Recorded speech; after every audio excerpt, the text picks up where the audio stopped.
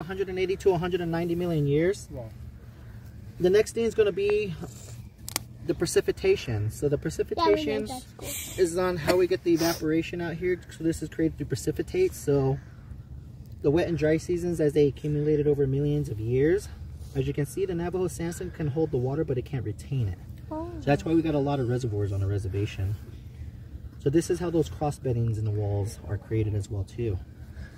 So the next things go when the wind erosion comes back, you get the creations of mesas, toadstools, tower buttes as well too from the wind. This is going to be the when the uplift happened. This is going to be 145 million years ago, as the Navajo sandstone was brought up to the surface. 2,500,000 feet, 130,000 miles of sandstone was brought to the surface. As that was brought to the surface, crack fissures or stress fractures are created vertically. These are going to be the guidelines for when our rainy seasons come back.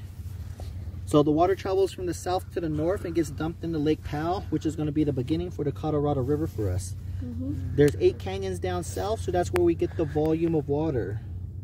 So all 8 canyons is going to change the volume of water. The last time it was filled up to the top is going to be in 2013. So 2013 are flash floods. That's the last time it was filled up to the top. Oh, nice. And that's how the Antelope Canyon was. Yep.